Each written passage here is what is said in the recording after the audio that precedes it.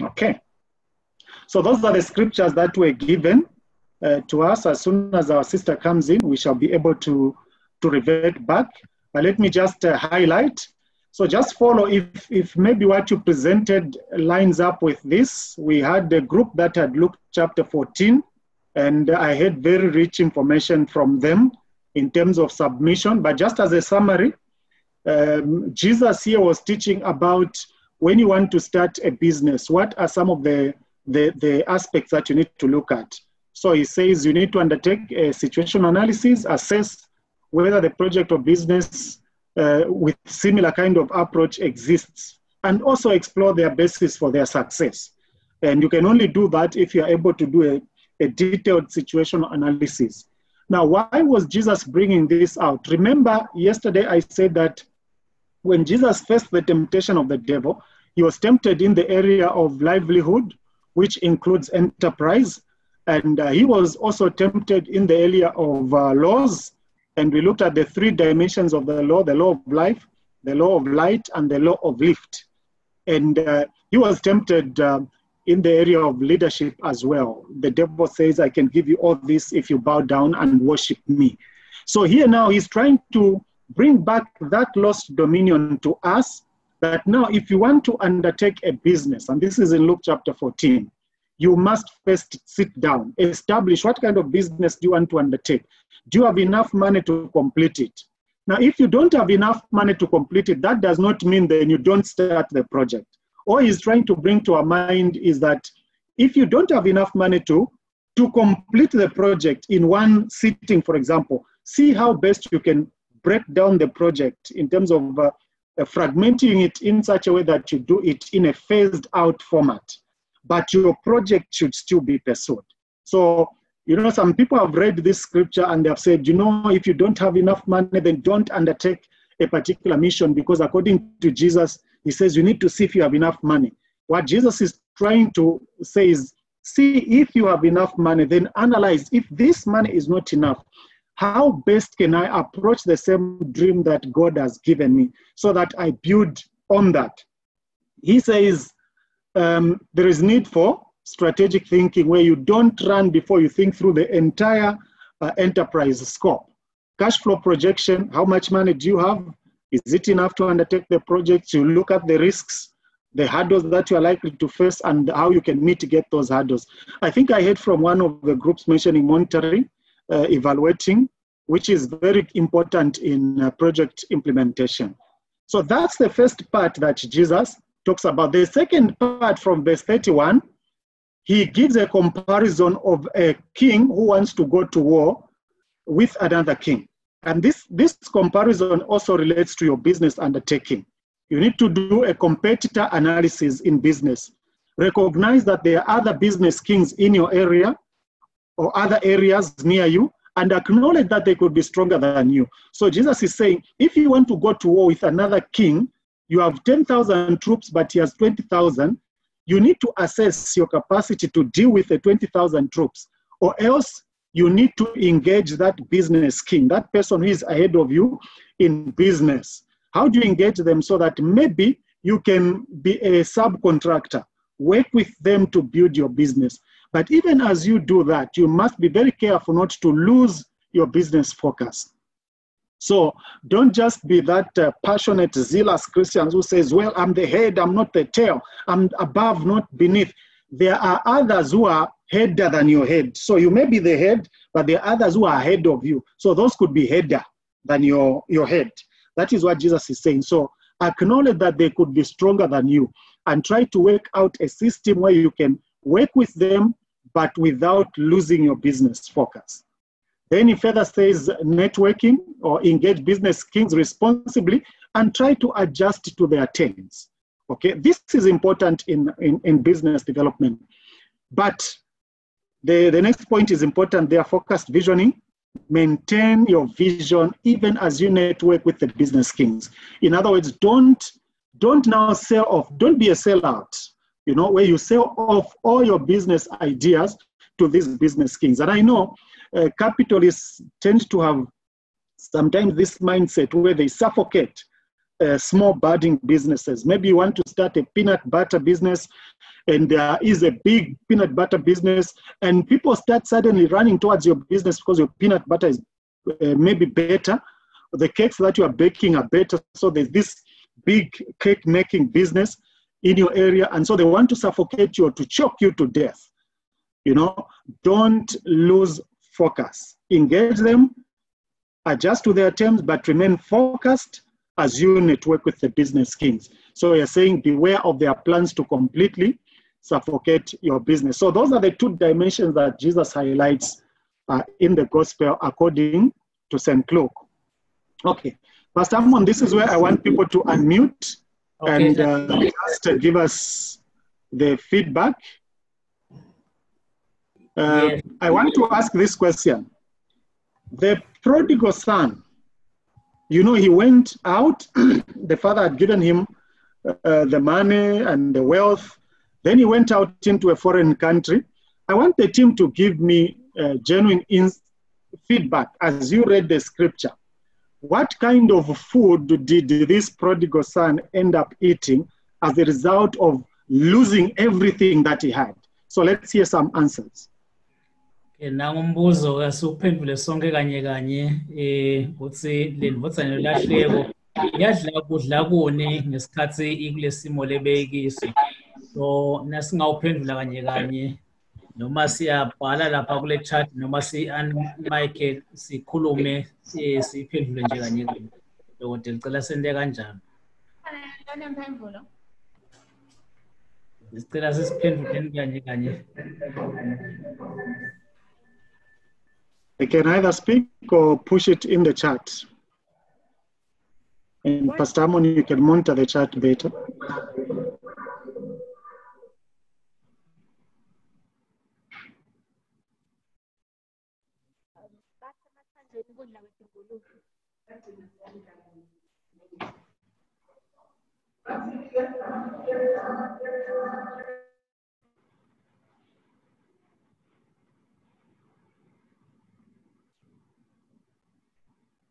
You've sent our chat that day. Okay.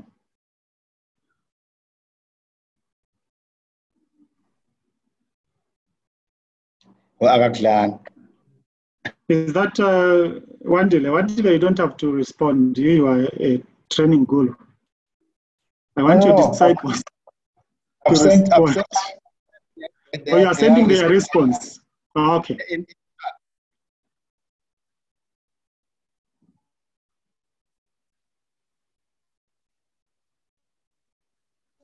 Hello, Shashani. Yes. Yes, Babe. They didn't eat any food, but he was willing to eat the food of the pig, but they didn't eat. Okay, that's good. So there's an apology, he did not eat. Okay, maybe.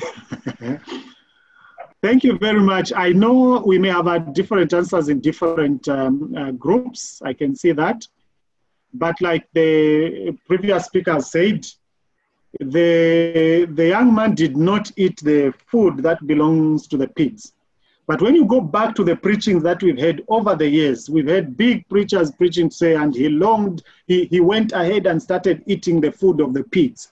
And then that preacher would be telling lies in the pulpit. So it's always important when you are reading the Bible to read what the Lord Jesus Christ is presenting.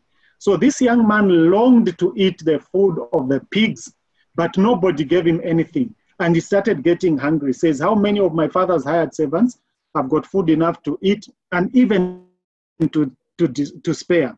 And yet I am dying of hunger here. So please go and revisit that. In case you answered, he ate the pig's food, at least now we know.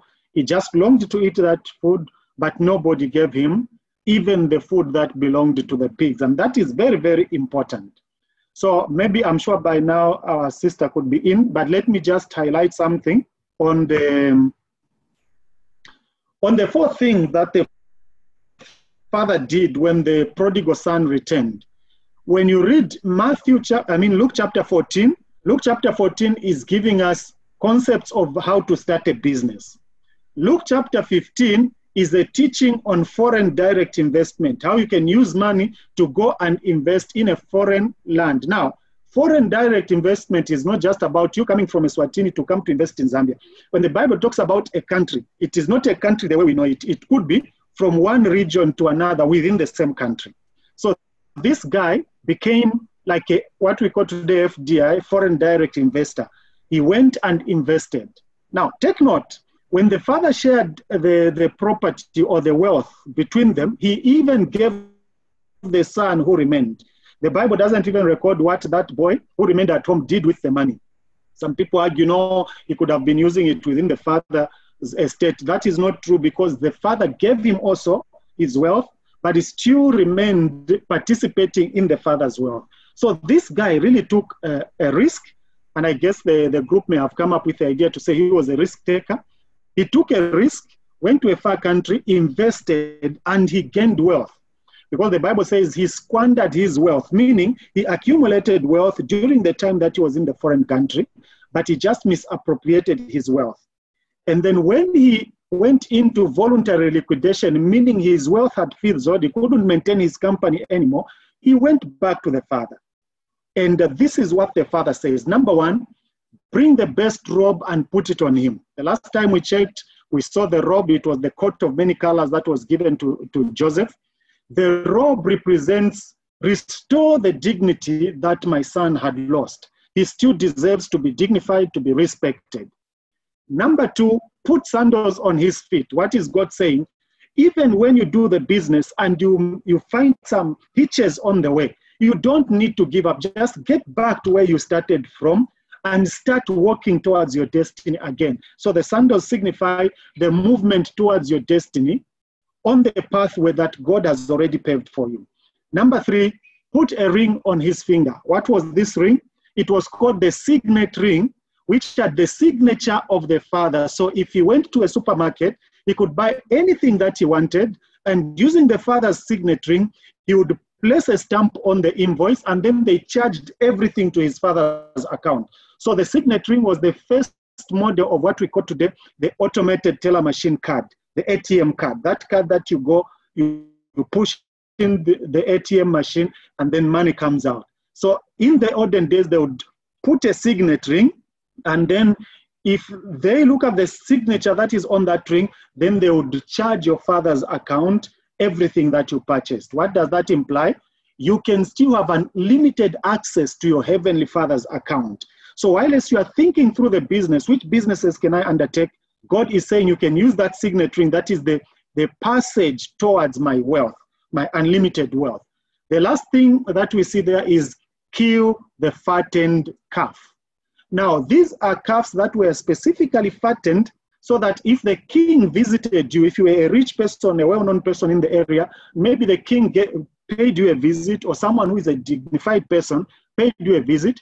To honor their visit, you wanted to kill this special calf that was fattened, which had no blemish. It had the best of the meat parts within its body, and then you gave this kind of food to the dignitary who had come to visit you. What is the father saying?